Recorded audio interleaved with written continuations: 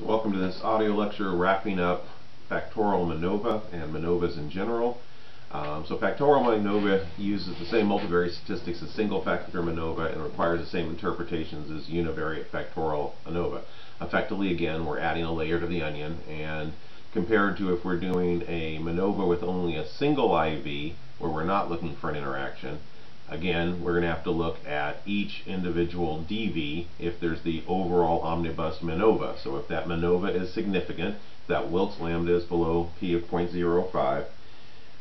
Past that, we're then going to look at what is the main effect of that one IV on each and every DV. And if that IV has 3 or more levels, we'll also have to do post hoc testing for each one of those DVs. Now, if we have multiple IVs, we're not only going to have, again, those main effects to look at, we're going to have every possible interaction to examine as well. So again, with those interactions, we're looking at simple main effects. So in this case, we have more than one categorical predictor variable and more than one continuous outcome variable. So again, we have multiple DVs, outcome variables. That's why we're doing MANOVA. We also have categorical predictors, again, while we're using MANOVA instead of, for example, a multiple regression.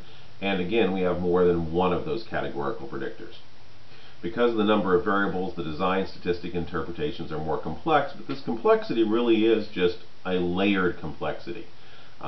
It's nothing more than what we've done before. It's just we're combining it all into a single test. So any significant interactions will require simple main effect tests to find out exactly what's going on, and each one of those will have to be done for each outcome variable. So for example, in a very simple factorial MANOVA, a 2 by 2 factorial MANOVA with 2 DVs. So again, we have about the simplest factorial MANOVA we could possibly design. We have 2 categorical predictors, each with 2 levels, and we have 2 continuous outcome variables. Now, we're going to have a single interaction, but if that interaction is significant, we're also going to have to see, is it significant with the first DV, and is it significant with the second DV? And for each DV that it's significant in, we're also then going to have to do the simple main effect test to find out exactly where are those differences. So let's talk a little bit about the advantages and disadvantages of MANOVA. So generally speaking, we do need a larger N every time we're adding variables to a statistical design, whether they're independent variables, IVs, whether they're predictors, IVs, or whether they're outcomes, DVs. We generally need more sample size. So generally speaking, the rule of thumb is that whatever the sample size is that we need for ANOVA, we need to times that sample size by the number of DVs that we now have.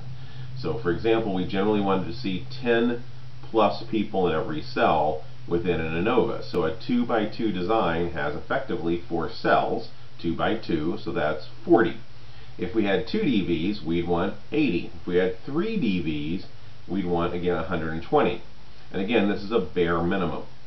Also, just as a general note, when we're looking at the MANOVA, we also want to be very aware of any smaller sample sizes, because a lot of times what will happen is we make a complex design. For example, if we're collecting data at random from a population, and where some of those DVs or some of those independent variables are variables within the population itself. So let's, for example, say that you're interested in ethnicity and you're wanting to look at the differences between African Americans, European Americans, and Hispanic Americans or Latinos. So you have 3 categories there. Now you also have a DV of or an IV of gender, males versus females, and finally 3 or 4 IVs. Now, or DVs, sorry, outcomes. Now what we're looking at that point is if there is a situation, for example, where you collect a sample that the N is large enough for this design, so it's a 2 by 3 design with 3 DVs. So in that case, again, we have 6 total cells, possible areas someone could end up with, and that's again crossing our IVs, gender, male or female, at least in this particular study, by 3 different ethnic categories. So that means 10 per cell, we're wanting to see 60, and then we have 3 DVs, so at that point, 60 times 3, we want 180 people. So we collect 180 people. The problem there is that we get 120 European Americans, we might get 40 African Americans, and 20 Hispanic Americans. And then within those Hispanic Americans, we actually get 18 men and 2 women. That means one of our cells now is actually at 2. Hispanic women. And that's assuming that they filled out all 3 DVs. Let's say one of them actually didn't fill out 2 of the DVs. In some of our analyses, we now have a single person in that cell. When that happens, we're usually going to find out that we violate some of the assumptions of the MANOVA. The MANOVA is going to let us know. So if you do find, and we haven't talked about the assumptions of the MANOVA yet, but when your MANOVA assumptions are violated, one of the first things to look at is how many people are actually in each cell for each DV. Because though the rule of thumb is this big N, we do want to analyze and think about, well, what the rule of thumb is representing, though, is a bare minimum of 10, and ideally probably 20 plus, in each possible combination. Some additional assumptions over ANOVA. So multiclinearity, and again, remember from multiple regression, multiple linearity is when continuous variables are too highly correlated. Same thing can occur with the MANOVA in the DVs. All the DVs are continuous, and they are a part of the overall model. So if they're highly correlated, that may actually violate the assumption of the MANOVA. Now again, this may show up in some of the actual statistical tests, but it's also not a bad idea to just run a correlation matrix on your DVs, looking for that, are any of them correlated at 90 or higher. So again, 0.90 R squared. So again, we have multivariate normality, and again, the multivariate normality refers to, we'll be testing this with the box M test actually, but it's basically saying that every possible combination of both of your IVs, or however many IVs you have, and your DVs should all be normally distributed. So this is an example that if we go back to when I was talking about the idea of having a cell with only 1 or 2 people in that cell, that multivariate normality of that one cell, so the standard deviation of that cell, the mean of that cell, very likely is going to look very different than your other cells, and that's going to stick out and probably violate this assumption. We also have to worry a little bit about multivariate outliers. So these are outliers that would not show up on any specific test. So for example, you can look at your 3 DVs and see that you have no outliers.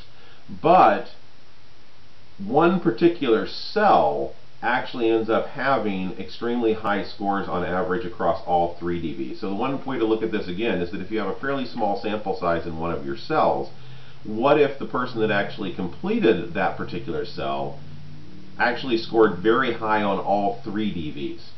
That becomes a multivariate outlier. The chances of someone actually scoring highly on all of your outcomes is probably much less likely compared to everyone else's score. And if that person also ends up in a smaller cell where that outlier has a stronger effect, this may also violate some of the assumptions of MANOVA. And finally, we have homogeneity of variance and covariance, and again, this is just looking at that multivariate combination of your IVs and DVs. Another disadvantage of the MANOVA is it's complex. It's 2 stages of nature of effects test needed. So we're having to look at an omnibus test. We're then having to look at, quite honestly, a second omnibus test. So again, the Wilks lambda, the MANOVA itself, is an omnibus test of everything. But if that's significant, we're now doing ANOVA omnibus tests, F tests, to find out if we can continue. And if that is significant, then we're following up with even further tests.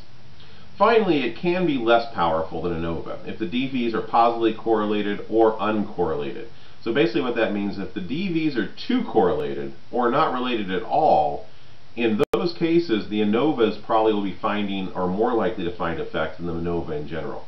MANOVA works best when there is some variance between the DVs. In other words, there's some crossover, some explained variance between them. They're correlated, but they're not strongly positively correlated, and they're not completely uncorrelated. And what that's doing again is visually it's providing additional explained variance that the MANOVA can pick up. When that is not happening, basically when the MANOVA looks for effect size just with your DVs, if it either finds it's very strong, it may basically overwhelm the effect size of your actual independent variables, and in that case the MANOVA would actually be less likely to find an effect than separate ANOVAs. Or if it's uncorrelated at all, it basically is adding nothing to the model, but it's still eating up degrees of freedom. It's still being added to the model, so you're taking the minus of having additional predictors, or in this case, outcomes in the model, except that they're providing no information about being correlated or related to each other. So the multiple methods of comparing the multivariate F exist. So again, like a lot of tests, you'll remember this with repeated measures ANOVAs, you weren't just getting an F test, you were getting multiple tests. So we're going to talk about these briefly, and generally speaking, what happens here is what we're talking about is the most robust test versus the most powerful test. So a robust test means if you say this is significant based on this test, you are certain that it's significant. Basically, this test is robust to violations of the assumptions. It is basically being very cautious when it says this is what the p-value is. Most powerful means that this test is basically not really, it's very susceptible to violations of assumptions. So if there's anything weird going on with the data, it basically will make your p-value untrustable, but it also is much more likely to find an effect. So basically our most robust test is the Phillies-Bartlett's trace. Our second most robust test is Hotelling's T, and remember Hotelling's T, really we're only going to use that if we have a single predictor IV that's categorical. So this is basically just allowing us to do a whole series of T tests across a group of DVs at the time. And this is also a pretty robust test. It really doesn't, it's not very susceptible to violations of assumptions, but it's fairly limited in when we use it. Wilks Lambda is what we're normally going to use. So that's what you're normally going to present as your omnibus test for MANOVA. It is fairly robust. It will find most effect sizes, but again, we're going to find some situations where it says something's going on and there isn't. In other words, the ANOVAs that follow it say, actually, nope, there's nothing here. Or there's going to be times where Wilks Lambda says nothing's going on, but if we stray down to look at the ANOVAs, there's some significant ANOVAs there. Generally speaking, this is because of minor violations of the assumptions that's lost in this kind of very complex data analysis that's happening at this overview level. The one thing I will say is that if your assumptions are violated and there's not much, and you take a look at what you could do to try to correct that violation, and it's just basically occurring no matter what you do, one of the last things that you can do is simply not report Wilks Lambda. Simply say some of my assumptions in the MANOVA were violated, and therefore I'm actually reporting Phillips-Bartlett trace. We will rarely use Roy's largest root because Roy's largest root is pretty much fishing for data. It will find effect sizes. It's the one that a lot of times you'll find that if Roy's largest root is the only thing that's significant, and you say, my MANOVA found effect somewhere, and then you look at all the ANOVAs, none of them found anything. Because again, Roy's largest root kind of overvalues the interaction between your DVs in its calculations. So, summing it up, we use Wilks Lambda unless there's a violation of the assumption, in which case if there's no way that we can basically alter the data a little bit, removing outliers, maybe removing a cell or a predictor. So for example, again with that ethnicity example, if we may want to just look at the two larger groups. We may want to drop that small group of ethnicity because it's where the problem most likely is occurring, and then we rerun our analysis and see if the assumption of the violation of that assumption is no longer there. However, if after looking at the data there really is either no logical or theoretical way we can change the data or alter the data, and I'm not talking about changing scores, I'm talking about removing those outliers or removing that small sample size from the analysis and reporting that in our report. But if that isn't working, then we're going to report Phillips-Bartlett trace, and again the Hotelling's T is only going to be used when we have a single dichotomous independent variable with lots of DVs afterwards. So the statistical assumptions go into a little more detail here. Again, multivariate normality assumes all of the dependent variables are normally distributed, and that their interactions, in other words, how they're relating to each other. So when we look at someone's scores on all of our DVs, is that combination an outlier? Homogeneity of variance and covariance assumes similar variance between the DVs and across all other factor levels using the multiple predictors. And again, we'll use a Box-Ems test to test this. And Box-Ems test is a lot like Bartlett's test and a few other tests that we've used before. What we're looking for is we want boxes M to be insignificant. We don't want a significant box M. That means there's a significant problem with the homogeneity of variance. The variance is significantly different from cell to cell. Homogeneity of regression. There are linear relationships between each dependent variable and any covariates, and this is specifically for MANCOVA. So basically, the homogeneity of regression means that we have linear relationships between all our continuous variables. There's not curvilinear relationships. MANOVAs and MANCOVAs are not set up and can't be adjusted for nonlinear relationships. And again, the absence of multiclinearity. We want to make sure that our highly correlated DVs are not in this model. Not only are they redundant, they're also going to cause statistical issues and problems. So when to use ANOVA, ANCOVA, MANOVA, and MANCOVA? So conditions which must be met to use the MANCOVA. So the first thing is, again, this is kind of just big overview. Our dependent variables have to be continuous and they have to be normally distributed. And this is for any ANOVA, any ANCOVA, any MANOVA, any MANCOVA. Observation between subjects need to be independent as long as the study itself is not a repeated measures design.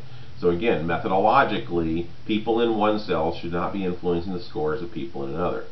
The group variances are homogeneous, and again, that means that there's not that we are expecting mean differences in those continuous outcomes. However, the distributions, how they look, outliers, are they skewed, are they ketotic, all of those should be relatively the same from cell to cell. And our independent variables must be categorical. They can be ordinal or nominal. However, in general, we're usually going to be using nominal data. They should not be continuous in any nature. So again, just a quick flow chart of when to use ANOVA, ANCOVA, MANCOVA, and MANOVA. So first question is how many DVs, and I'm going to just go up at the top. If we have a single DV, then we ask, are we controlling for covariates? If the answer is yes, then we ask how many IVs. If it is a single IV, so we have one DV, one IV, we're controlling for a covariate, that's simply an ANCOVA. If we have one DV, one IV, we're controlling for a covariate, and we have two or more IVs, we're at the factorial ANCOVA. Again, if we have a single DV, we're not controlling for a covariate, and we have a single IV, we're at ANOVA, and if we have two or more IVs, we're at factorial ANOVA. Going down the bottom of this chart, again, how many DVs? If we have two or more DVs, and again in this case the DVs are always going to be continuous. If they're not continuous, we shouldn't be running an ANOVA, an ANCOVA, a MANOVA, or a MANCOVA. So again, if we have two or more DVs, the next question again, are we controlling for a covariate? If the answer is yes, then again, how many IVs? If we only have a single IV, we're looking at MANCOVA. So again, we are adjusting for a covariate, we have two or more DVs, we have a single IV, MANCOVA. If, again, we have multiple IVs, we're at factorial MANCOVA. And again, the bottom of the chart, same thing, it's just no longer controlling for that covariate. One IV, we're at MANOVA, two or more, we're at factorial MANOVA. And again, those IVs are always going to be some form of categorical IVs. So again, the MANOVA flowchart. In SPSS, we're going to use SPSS to run MANOVA. So we're looking for that omnibus Wilks lambda test. We're also checking for our assumptions. We're making sure there isn't any violations. If that MANOVA's Wilks lambda is significant, we're going to examine the specific ANOVAs for significant effects on specific DVs. But again, only if the MANOVA is significant. For each significant ANOVA, we're going to run the separate analysis in SPSS, looking for those differences. So we may examine the appropriate post hoc test for main effects if we have three or more levels of the categorical variable. Simple main effect test for any interactions based on the ANOVA between the subjects, within subjects, factorial mixed, or ANCOVA. So again, we're basically going to be, once we have that MANOVA Wilks lambda that's significant, we're going to be looking at each ANOVA for each DV. 3 DVs, we're going to do this process 3 times. In APA, we're going to report the omnibus MANOVA Wilks lambda, and if it's significant, we're then going to report each omnibus ANOVA F. Stop. You are done with this SPSS output. So once again, remember that when we run the MANOVA, it's simply going to give us these first 2 areas. It's going to give us the overall MANOVA, and it's going to give us the omnibus ANOVA Fs. Once we have that information for each significant ANOVA, that's where we may have to do post hoc testing, we may have to do simple main effects, and these will be done individually and separately in SPSS for each DV. And then with each DV, we're going to report the post hoc and simple main effects, and the follow-up ANOVAs and any additional testing we need to do. And again, in APA style, what this is going to look like is a paragraph that basically reports the overall Wilks lambda, a paragraph that reports the overall omnibus ANOVA Fs, and then a section for each DV that gets into the details. Again, the post hoc test, the simple main effects, was the interaction significant, etc.